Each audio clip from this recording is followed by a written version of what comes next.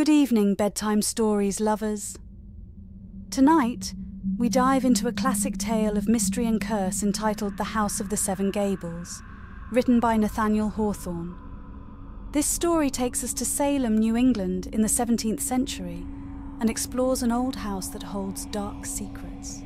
Behind its sturdy stone walls, the House of the Seven Gables stands tall, bearing the traces of a dark history and a haunting curse.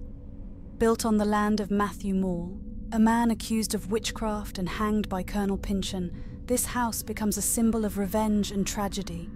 Colonel Pynchon, plagued by guilt for his role in Moore's death, built this magnificent house as a symbol of his wealth. However, Moore's curse looms over the Pynchon family like a shadow, leading them to tragedy and death. The mysterious death of Colonel Pynchon on the night of his housewarming marks the beginning of the curse taking its toll. Let's follow the journey of Hepzibah and Clifford Pynchon, two siblings burdened by their family's dark past. Hepzibah lives in solitude and bitterness, while Clifford is haunted by the guilt of a crime he never committed. However, a ray of hope emerges with the arrival of Phoebe Pynchon, a distant relative who brings joy and optimism to the old house. Phoebe, with her free and innocent spirit, sees the good in others and helps them heal the wounds of the past. Amidst the mystery and curse, this story also presents a complicated and challenging love story. Holgrave, a mysterious lodger, harbours secrets from his past that connect to the Pynchon family. His encounter with Phoebe sparks a love interest, yet their pasts become obstacles difficult to overcome. Ready to explore the corridors of time and unravel the secrets of the House of the Seven Gables? Join this tale filled with adventure, love, and the search for meaning. Tonight, let's listen to the story of sin, curse, and redemption at the House of the Seven Gables. What are you waiting for? Let's begin. Don't forget to subscribe, like, and share this podcast so that more people can enjoy it. Thank you. Preface. When a writer calls his work a romance, it need hardly be observed that he wishes to claim a certain latitude, both as to its fashion and material, which he would not have felt himself entitled to assume had he professed to be writing a novel.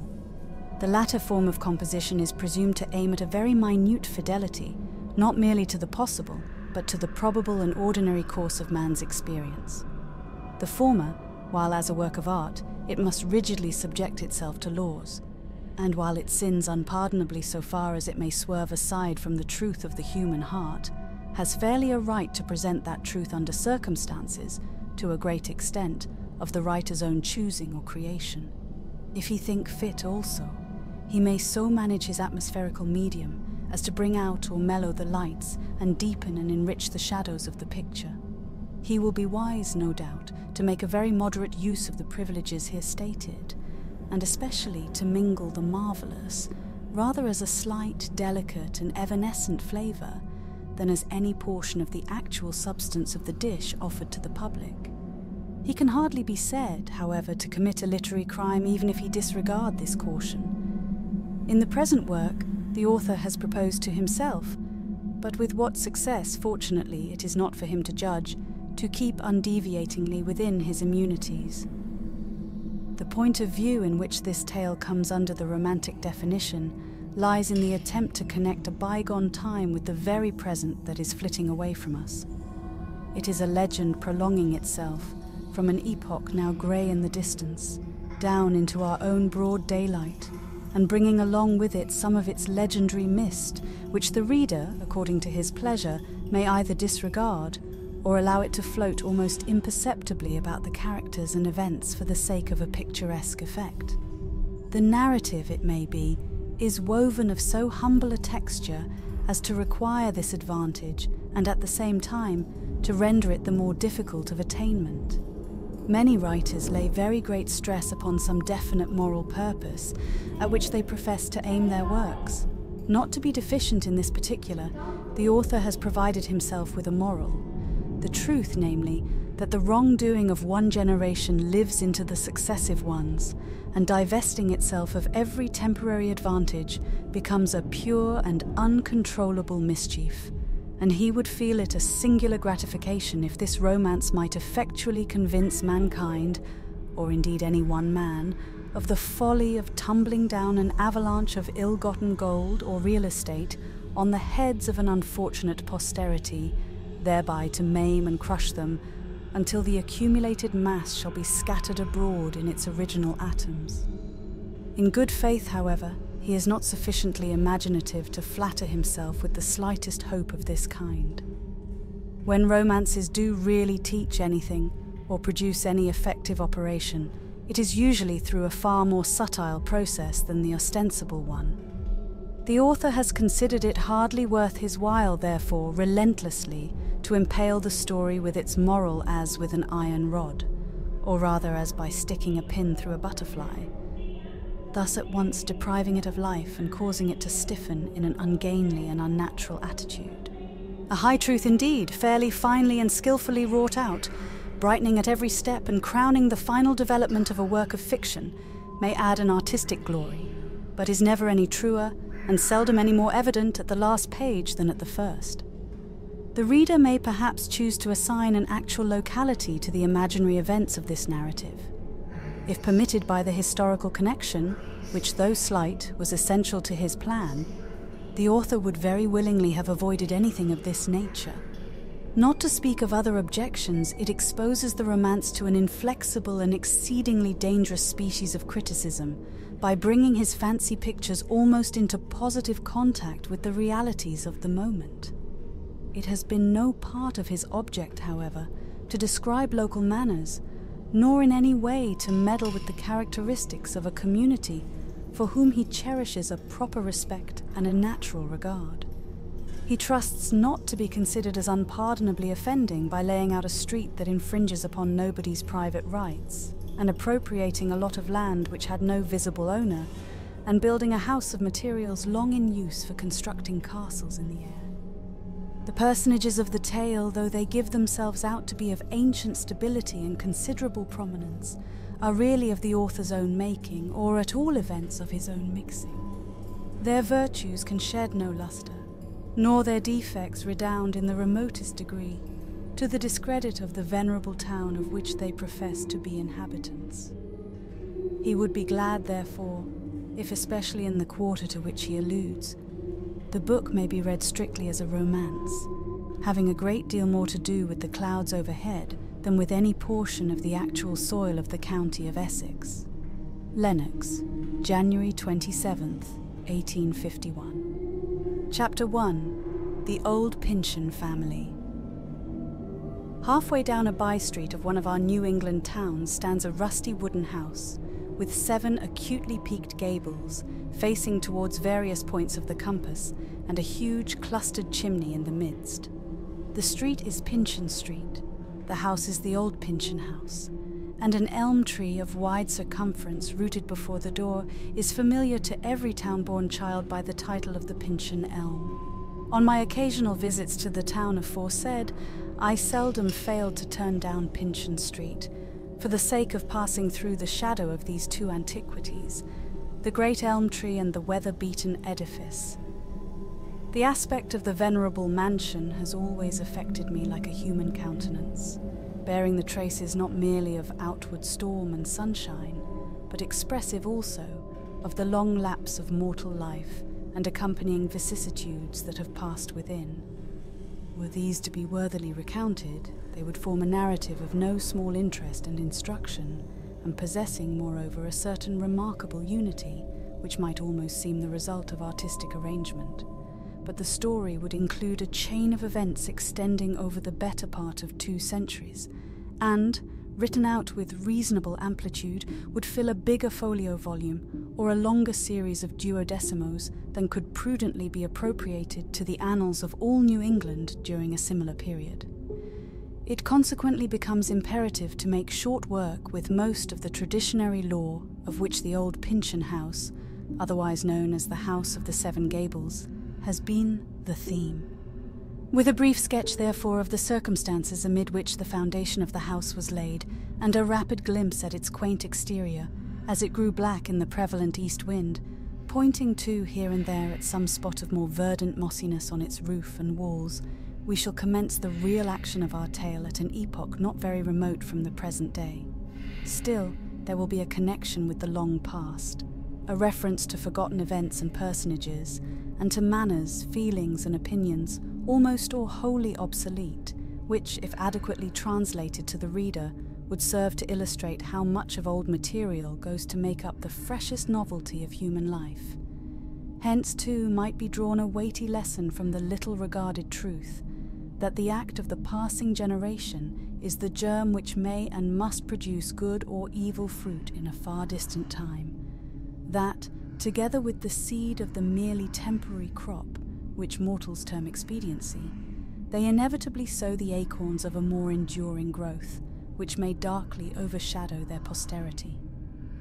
The House of the Seven Gables, antique as it now looks, was not the first habitation erected by civilized man on precisely the same spot of ground.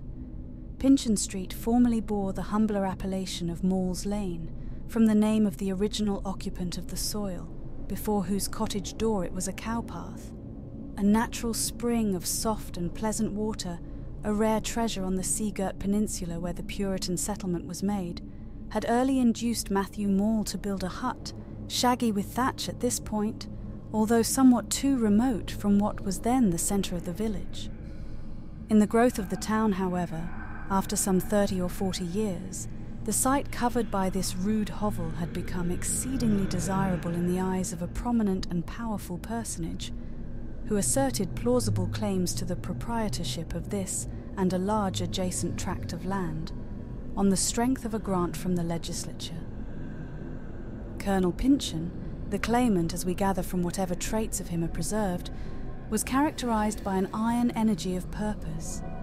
Matthew Mall, on the other hand, though an obscure man, was stubborn in the defence of what he considered his right, and for several years he succeeded in protecting the acre or two of earth which, with his own toil, he had hewn out of the primeval forest to be his garden ground and homestead.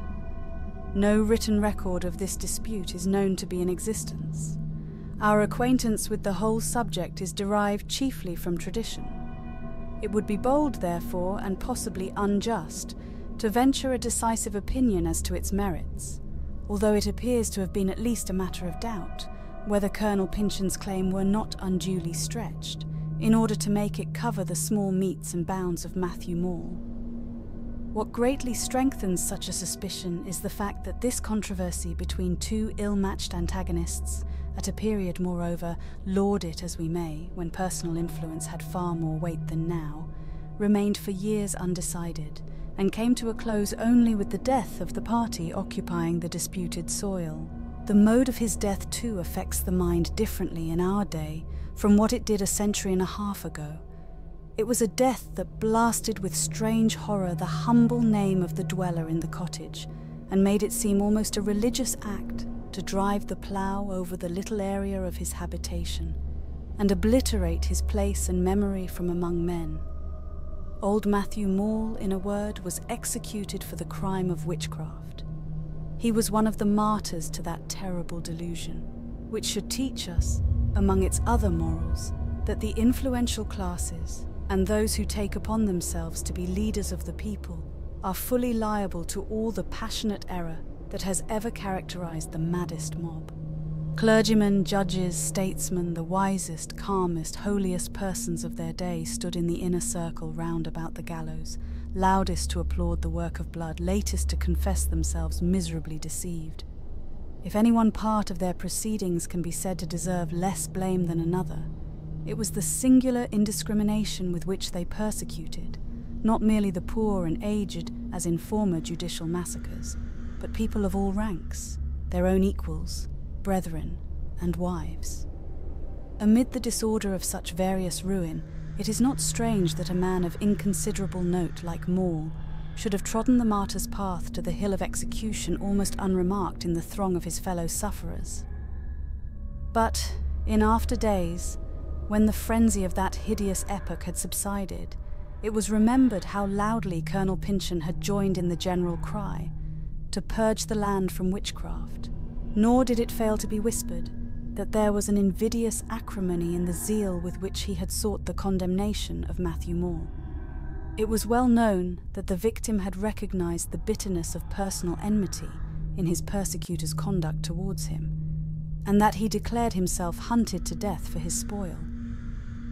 At the moment of execution, with the halter about his neck, and while Colonel Pynchon sat on horseback, grimly gazing at the scene, Maule had addressed him from the scaffold and uttered a prophecy of which history, as well as fireside tradition, has preserved the very words. "God," said the dying man, pointing his finger with a ghastly look at the undismayed countenance of his enemy, "God will give him blood to drink." After the reputed wizard's death, his humble homestead had fallen an easy spoil into Colonel Pynchon's grasp. When it was understood, however, that the colonel intended to erect a family mansion spacious, ponderously framed of oaken timber, and calculated to endure for many generations of his posterity over the spot first covered by the log-built hut of Matthew Maule, there was much shaking of the head among the village gossips. Without absolutely expressing a doubt whether the stalwart Puritan had acted as a man of conscience and integrity throughout the proceedings which have been sketched, they, nevertheless, hinted that he was about to build his house over an unquiet grave. His home would include the home of the dead and buried wizard, and would thus afford the ghost of the latter a kind of privilege to haunt its new apartments, and the chambers into which future bridegrooms were to lead their brides, and where children of the Pynchon blood were to be born. The terror and ugliness of Maule's crime, and the wretchedness of his punishment, would darken the freshly plastered walls, and infect them early with the scent of an old and melancholy house. Why then, while so much of the soil around him was bestrewn with the virgin forest leaves, why should Colonel Pynchon prefer a site that had already been accursed? But the Puritan soldier and magistrate was not a man to be turned aside from his well-considered scheme, either by dread of the wizard's ghost or by flimsy sentimentalities of any kind, however specious. Had he been told of a bad air, it might have moved him somewhat, but he was ready to encounter an evil spirit on his own ground. Endowed with common sense, as massive and hard as blocks of granite, fastened together by stern rigidity of purpose, as with iron clamps, he followed out his original design, probably without so much as imagining an objection to it, on the score of delicacy or any scrupulousness which a finer sensibility might have taught him. The colonel, like most of his breed and generation, was impenetrable. He therefore dug his cellar and laid the deep foundations of his mansion on the square of earth whence Matthew Maule, 40 years before, had first swept away the fallen leaves. It was a curious, and as some people thought an ominous fact, that very soon after the workmen began their operations, the spring of water, above mentioned, entirely lost the deliciousness of its pristine quality. Whether its sources were disturbed by the depth of the new cellar, or whatever subtler cause might lurk at the bottom, it is certain that the water of Maule's well, as it continued to be called, grew hard and brackish. Even such we find it now, and any old woman of the neighbourhood will certify that it is productive of intestinal mischief to those who quench their thirst there. The reader may deem it singular that the head carpenter of the new edifice was no other than the son of the very man from whose dead gripe the property of the soil had been wrested. Not improbably he was the best workman of his time, or perhaps the colonel thought it expedient, or was impelled by some better feeling, thus openly to cast aside all animosity against the race of his fallen antagonist. Nor was it out of keeping with the general coarseness and matter-of-fact character of the age that the son should be willing to earn an honest penny, or rather a weighty amount of sterling pounds, from the purse of his father's deadly enemy. At all events, Thomas Maule became the architect of the House of the Seven Gables, and performed his duties so faithfully that the timber framework fastened by his hands still holds together. Thus the great house was built, familiar as it stands in the writer's recollection, for it has been an object of curiosity with him from boyhood, both as a specimen of the best and stateliest architecture of a long past epoch, and as the scene of events more full of human interest, perhaps, than those of a grey feudal castle. Familiar as it stands, in its rusty old age. It is therefore only the more difficult to imagine the bright novelty with which it first caught the sunshine.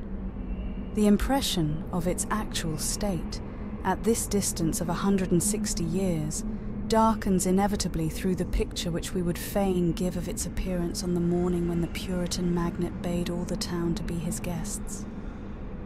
A ceremony of consecration, festive as well as religious, was now to be performed. A prayer and discourse from the Reverend Mr. Higginson, and the outpouring of a psalm from the general throat of the community, was to be made acceptable to the grosser sense by ale, cider, wine, and brandy, in copious effusion, and, as some authorities aver, by an ox, roasted whole, or at least by the weight and substance of an ox, in more manageable joints and sirloins. The carcass of a deer shot within 20 miles had supplied material for the vast circumference of a pasty. A codfish of 60 pounds caught in the bay had been dissolved into the rich liquid of a chowder.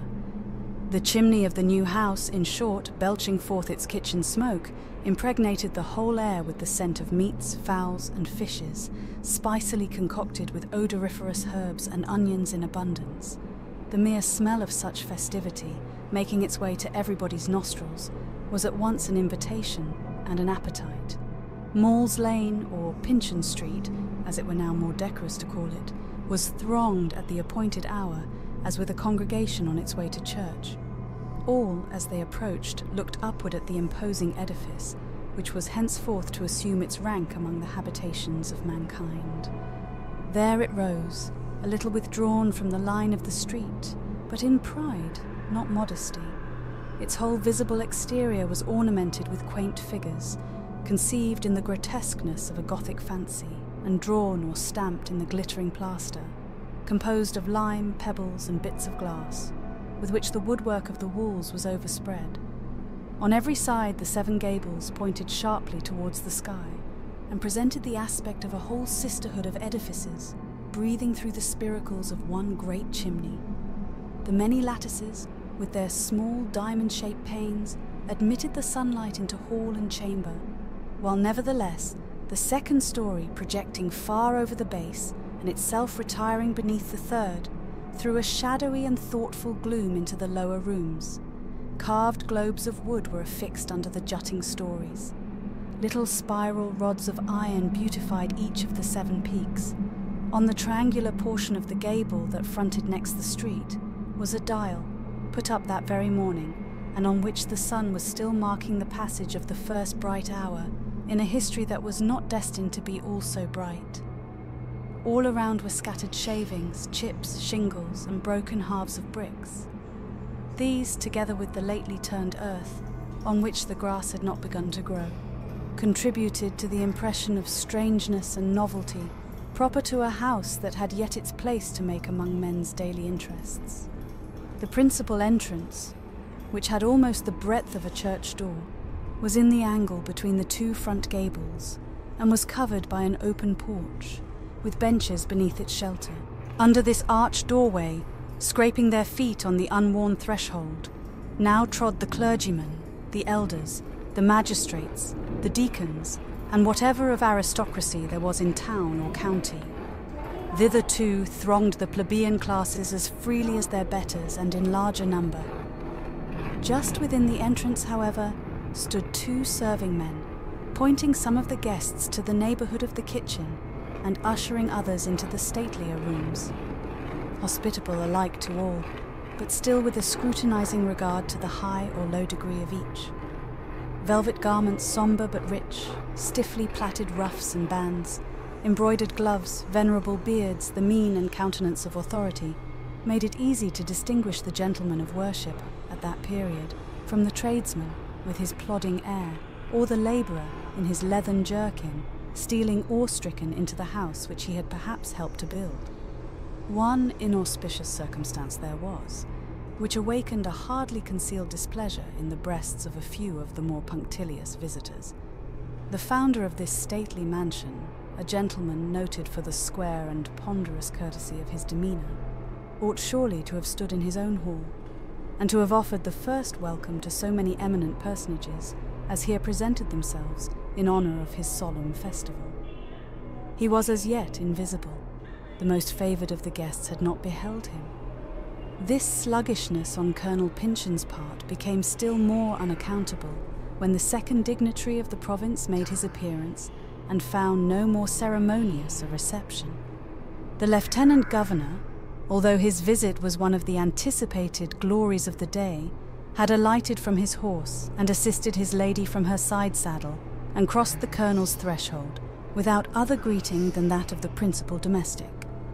This person, a grey-headed man of quiet and most respectful deportment, found it necessary to explain that his master still remained in his study, or private apartment, on entering which an hour before he had expressed a wish on no account to be disturbed.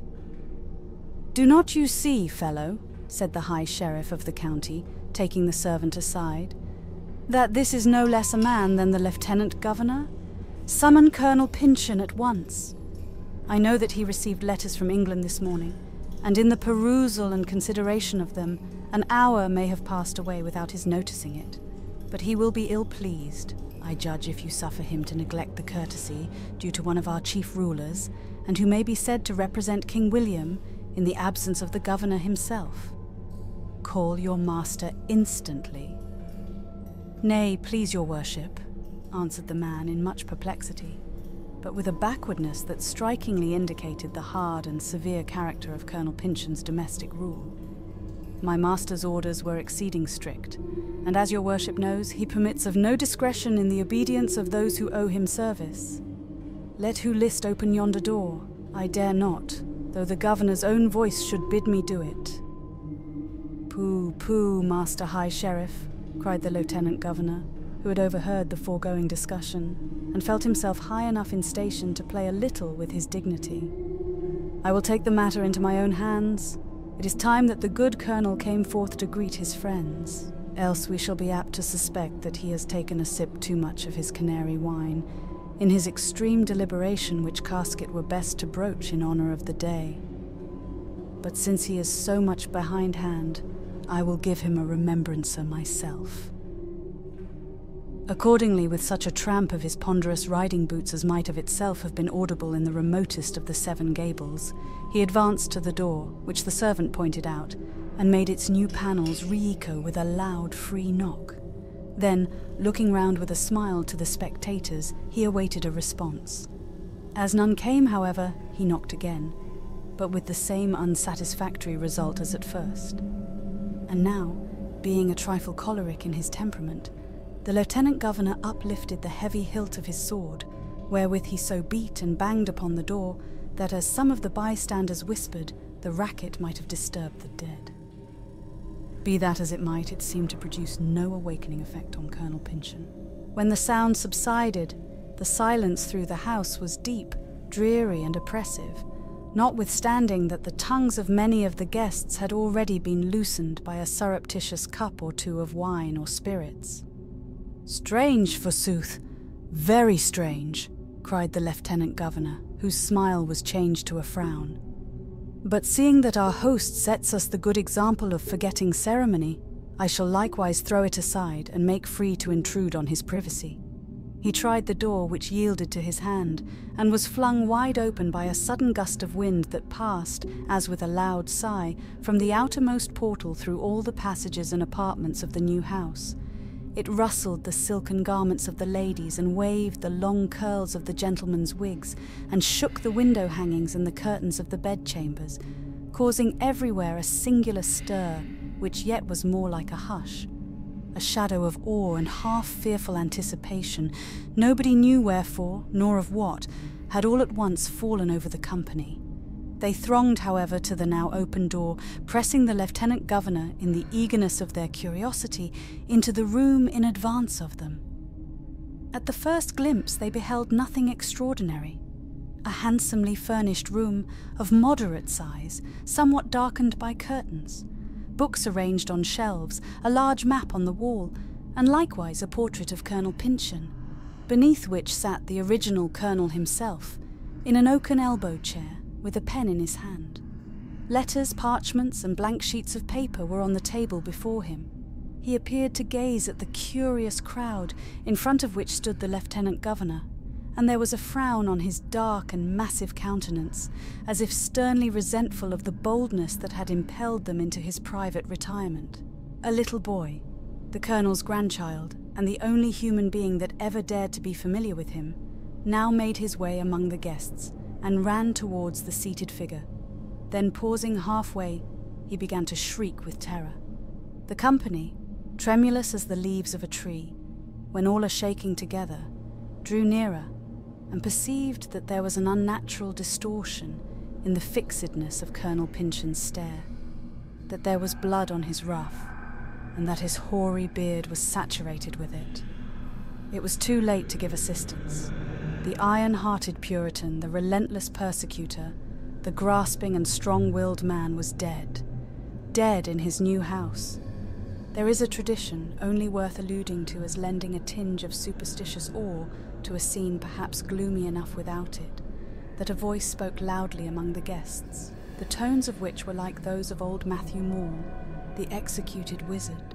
God hath given him blood to drink. Thus early had that one guest, the only guest who is certain at one time or another to find his way into every human dwelling.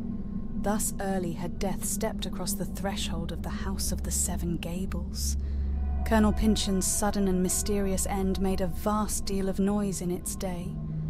There were many rumours, some of which have vaguely drifted down to the present time, how that appearances indicated violence, that there were the marks of fingers on his throat, and the print of a bloody hand on his plaited ruff, and that his peaked beard was dishevelled, as if it had been fiercely clutched and pulled. It was averred likewise that the lattice window near the Colonel's chair was open, and that, only a few minutes before the fatal occurrence, the figure of a man had been seen clambering over the garden fence in the rear of the house. But it were folly to lay any stress on stories of this kind, which are sure to spring up around such an event as that now related, and which, as in the present case, sometimes prolong themselves for ages afterwards, like the toadstools that indicate where the fallen and buried trunk of a tree has long since mouldered into the earth.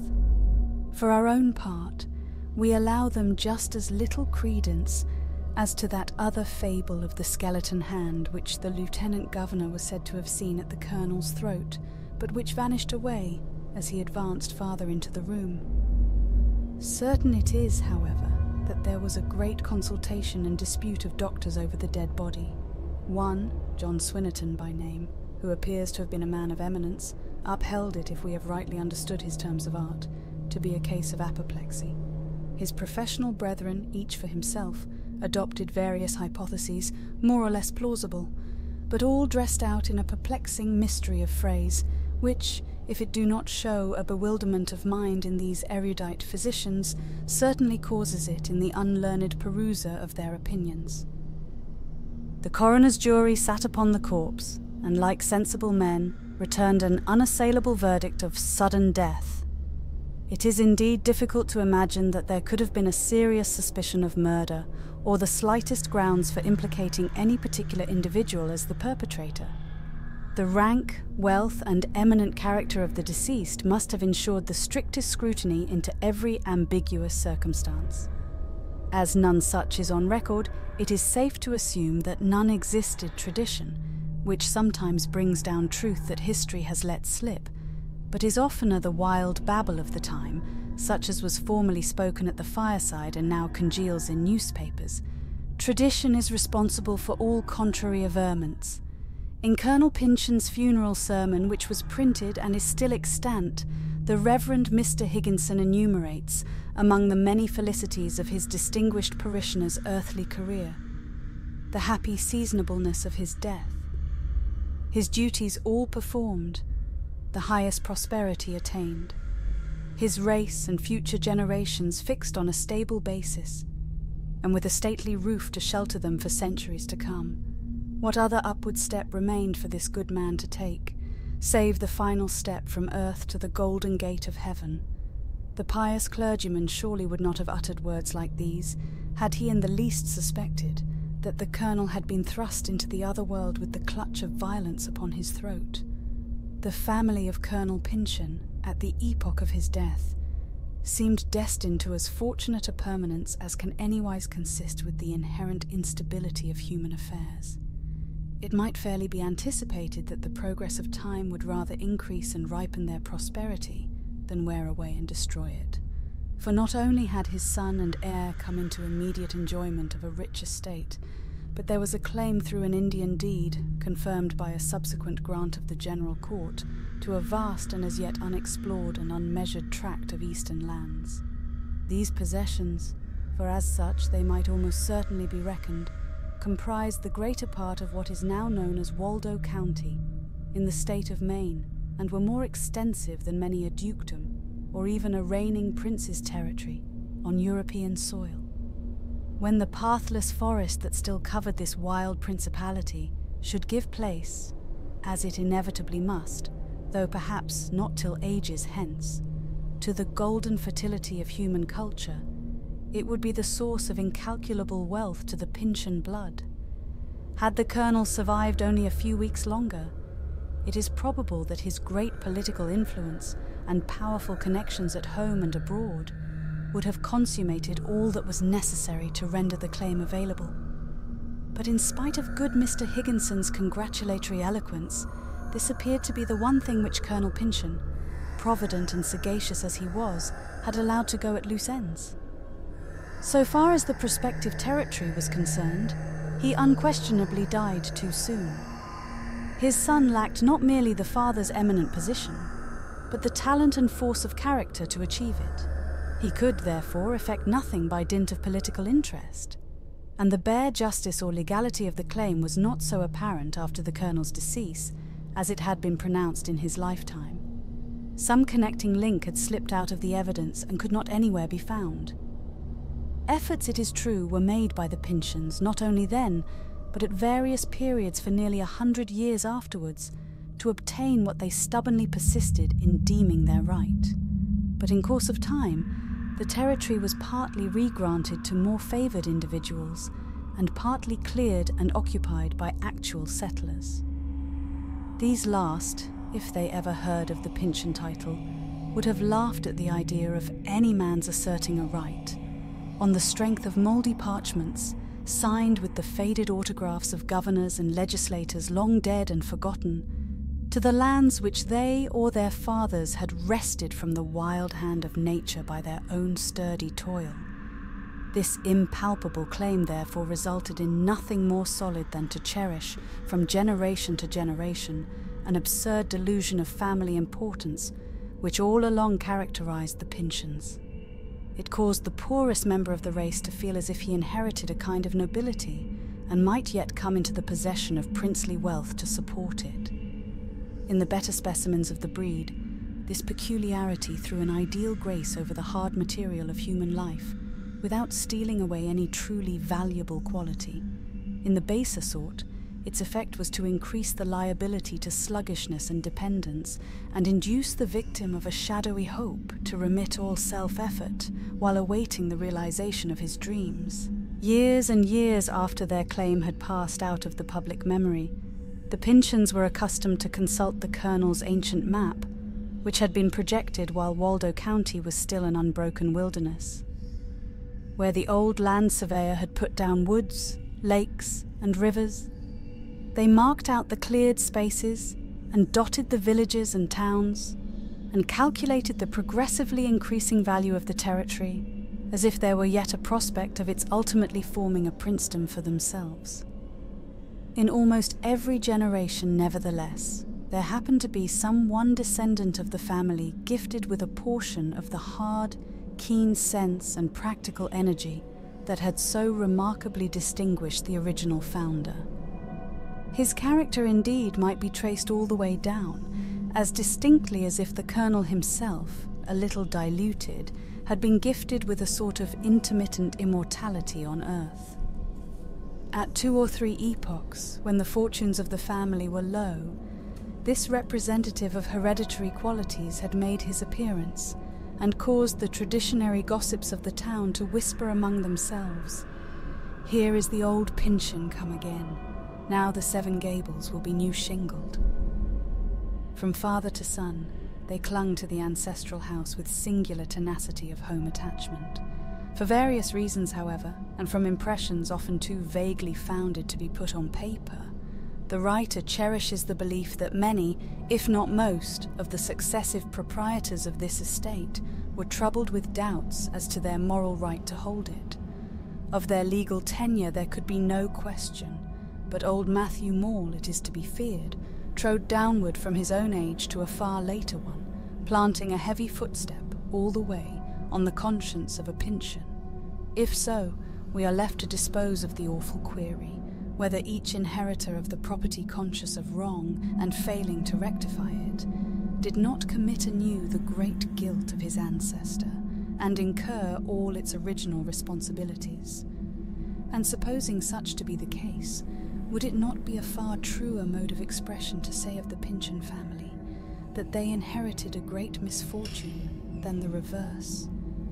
We have already hinted that it is not our purpose to trace down the history of the Pyncheon family in its unbroken connection with the House of the Seven Gables, nor to show, as in a magic picture, how the rustiness and infirmity of age gathered over the venerable house itself.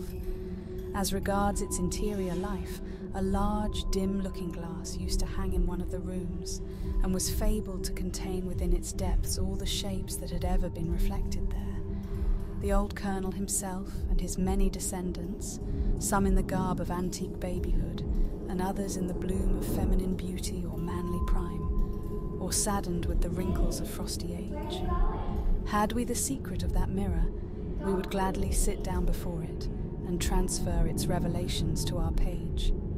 But there was a story, for which it is difficult to conceive any foundation, that the posterity of Matthew Maule had some connection with the mystery of the looking-glass, and that, by what appears to have been a sort of mesmeric process, they could make its inner region all alive with the departed Pyncheons, not as they had shown themselves to the world, nor in their better and happier hours, but as doing over again some deed of sin, or in the crisis of life's bitterest sorrow. The popular imagination, indeed, long kept itself busy with the affair of the old Puritan Pyncheon and the wizard Maule.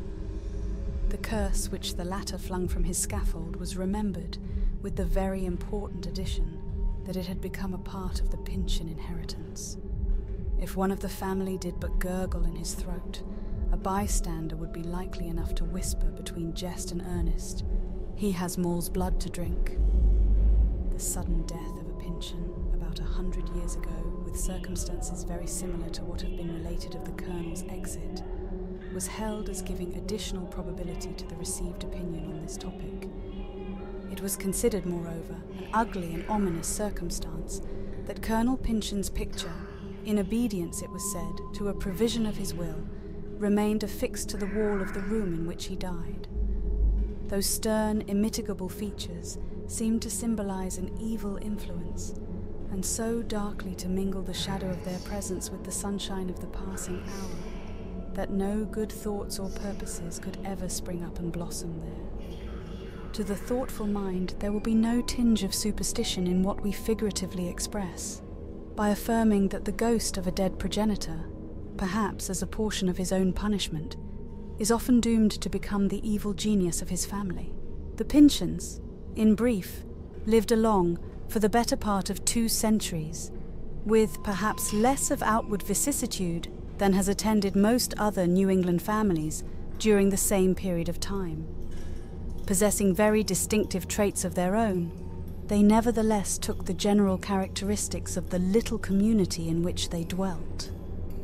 A town noted for its frugal, discreet, well-ordered and home-loving inhabitants, as well as for the somewhat confined scope of its sympathies, but in which, be it said, there are odder individuals and now and then stranger occurrences than one meets with almost anywhere else. During the Revolution, the Pyncheon of that epoch, adopting the royal side, became a refugee, but repented and made his reappearance, just at the point of time to preserve the House of the Seven Gables from confiscation.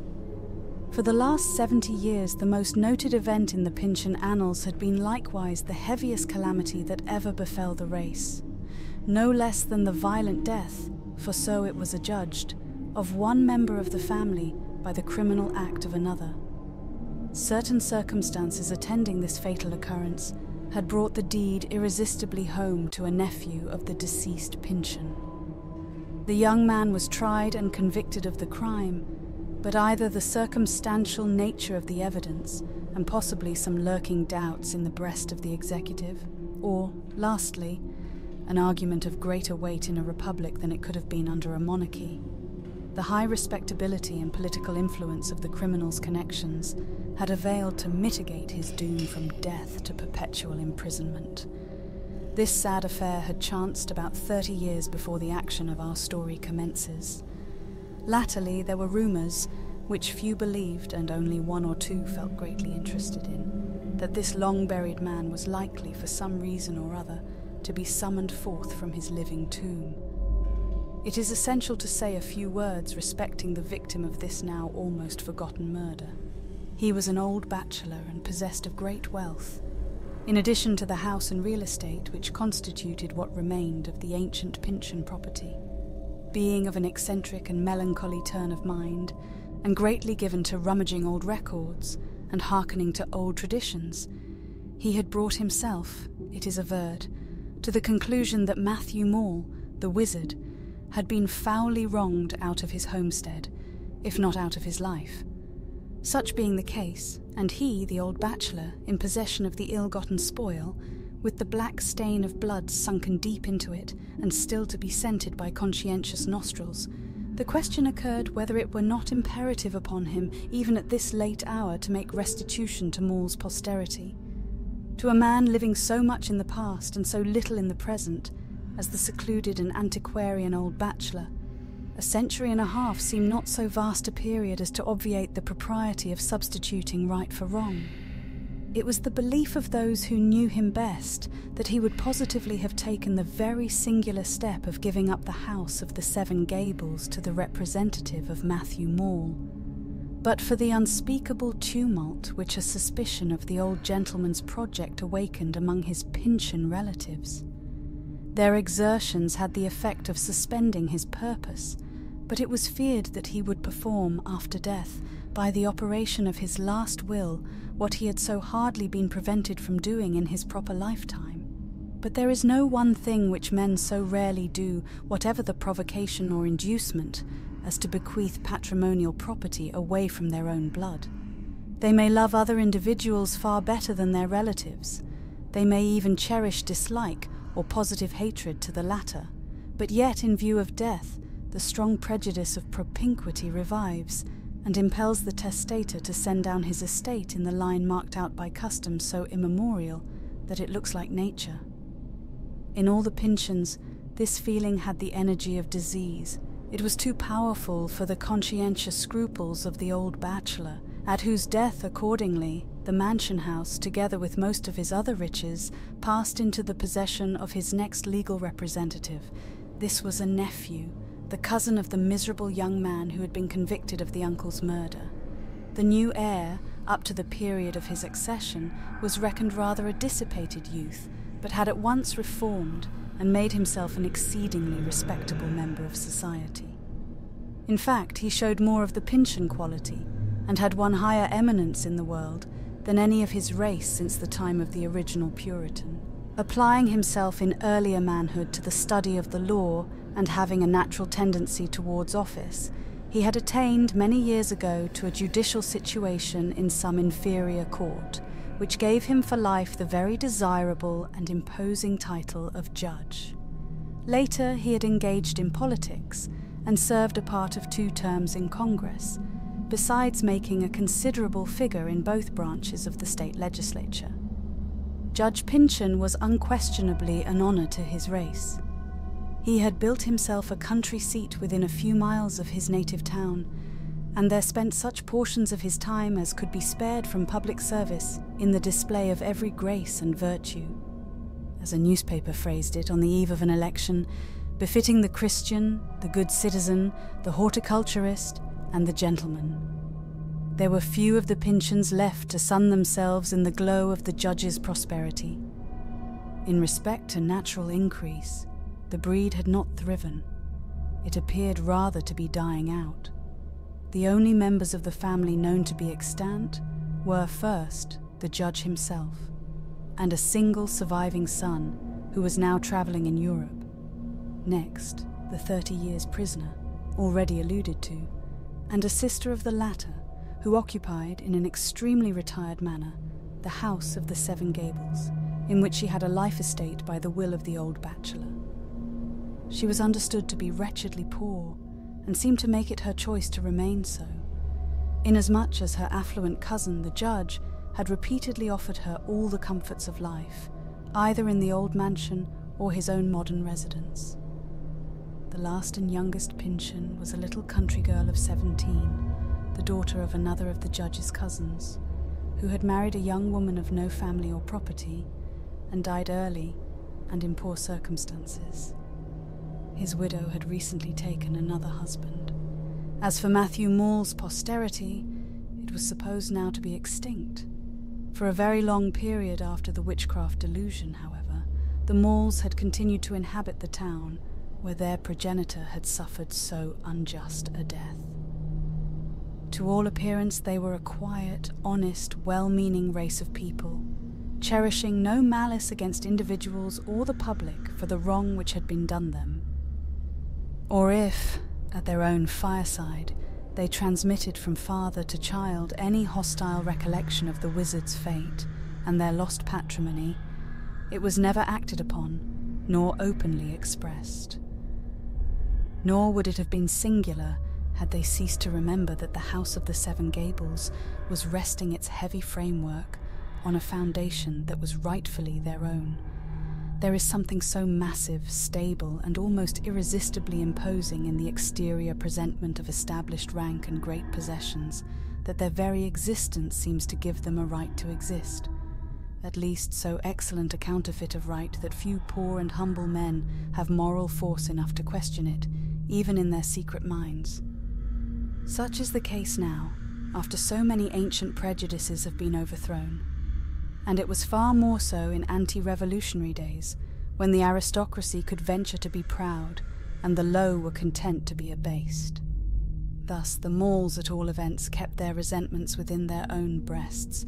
They were generally poverty-stricken, always plebeian and obscure, working with unsuccessful diligence at handicrafts, labouring on the wharves or following the sea as sailors before the mast, living here and there about the town in hired tenements and coming finally to the almshouse as the natural home of their old age.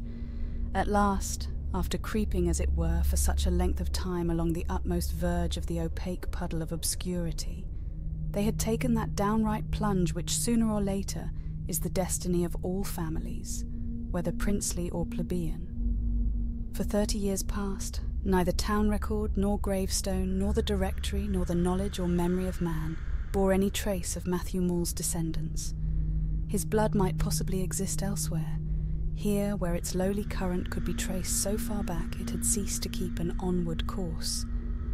So long as any of the race were to be found, they had been marked out from other men, not strikingly, nor as with a sharp line, but with an effect that was felt rather than spoken of, by an hereditary character of reserve.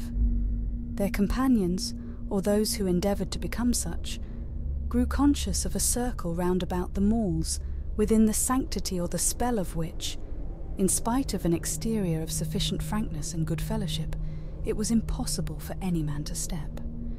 It was this indefinable peculiarity, perhaps, that by insulating them from human aid, kept them always so unfortunate in life.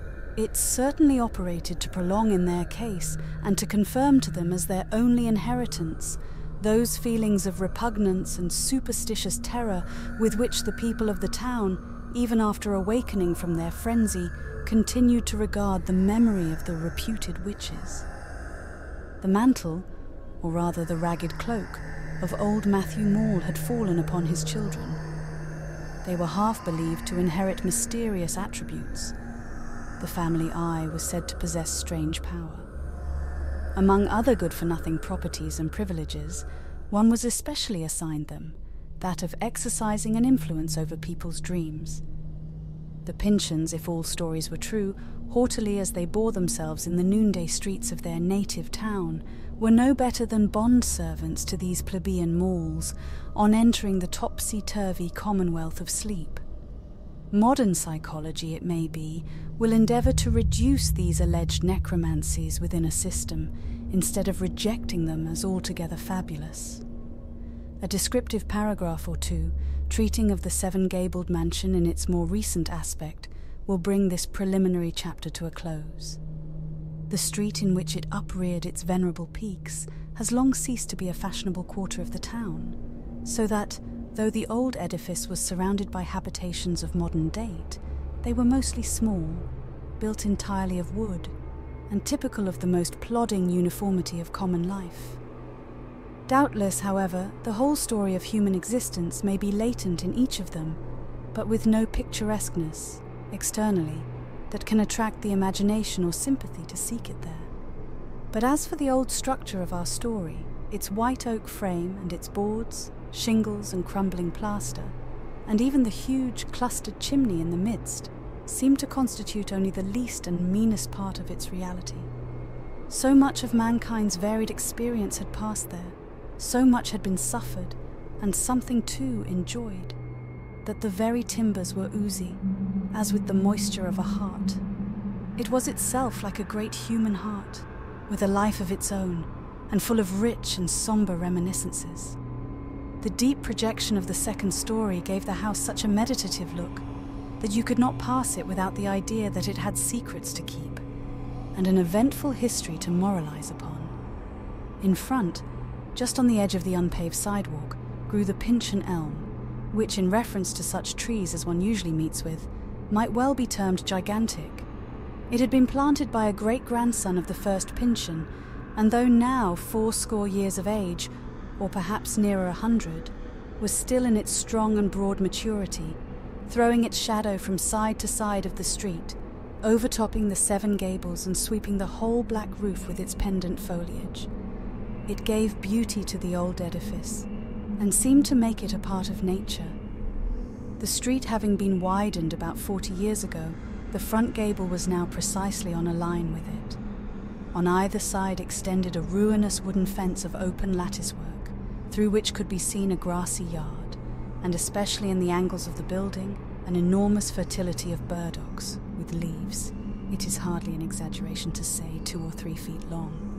Behind the house there appeared to be a garden, which undoubtedly had once been extensive, but was now infringed upon by other enclosures, or shut in by habitations and outbuildings that stood on another street. It would be an omission, trifling indeed, but unpardonable, were we to forget the green moss that had long since gathered over the projections of the windows and on the slopes of the roof, nor must we fail to direct the reader's eye to a crop, not of weeds but flower shrubs, which were growing aloft in the air, not a great way from the chimney, in the nook between 2 of the gables. They were called Alice's posies. The tradition was that a certain Alice Pyncheon had flung up the seeds in sport, and that the dust of the street and the decay of the roof gradually formed a kind of soil for them, out of which they grew, when Alice had long been in her grave.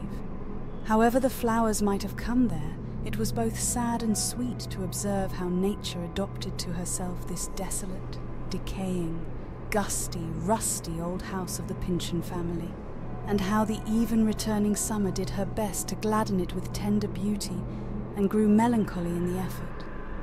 There is one other feature, very essential to be noticed, but which we greatly fear may damage any picturesque and romantic impression which we have been willing to throw over our sketch of this respectable edifice. In the front gable, under the impending brow of the second story, and contiguous to the street, was a shop door, divided horizontally in the midst, and with a window for its upper segment, such as is often seen in dwellings of a somewhat ancient date.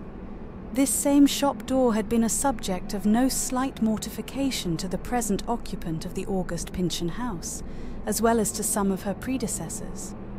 The matter is disagreeably delicate to handle, but since the reader must needs be let into the secret, he will please to understand that about a century ago, the head of the Pyncheons found himself involved in serious financial difficulties. The fellow, gentleman as he styled himself, can hardly have been other than a spurious interloper, for, instead of seeking office from the king or the royal governor, or urging his hereditary claim to eastern lands, he bethought himself of no better avenue to wealth than by cutting a shop door through the side of his ancestral residence. It was the custom of the time, indeed, for merchants to store their goods and transact business in their own dwellings. But there was something pitifully small in this old Pyncheon's mode of setting about his commercial operations. It was whispered that, with his own hands, all beruffled as they were, he used to give change for a shilling, and would turn a halfpenny twice over to make sure that it was a good one. Beyond all question, he had the blood of a petty huckster in his veins, through whatever channel it may have found its way there. Immediately on his death, the shop door had been locked, bolted and barred, and down to the period of our story had probably never once been opened. The old counter, shelves and other fixtures of the little shop remained just as he had left them. It used to be affirmed that the dead shopkeeper, in a white wig, a faded velvet coat, an apron at his waist, and his ruffles carefully turned back from his wrists, might be seen through the chinks of the shutters any night of the year, ransacking his till or poring over the dingy pages of his day-book.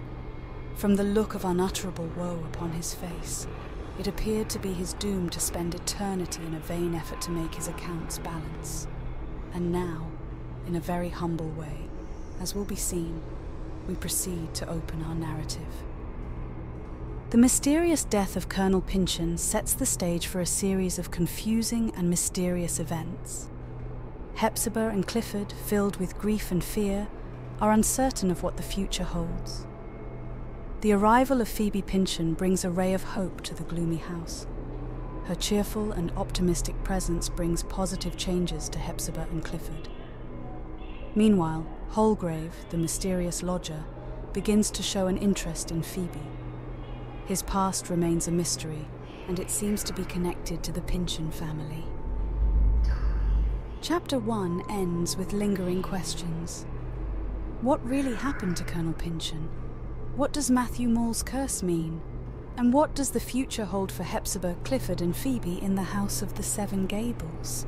These questions will be answered in the next chapter. Thank you for listening to Chapter 1 of the House of the Seven Gables. See you in Chapter 2.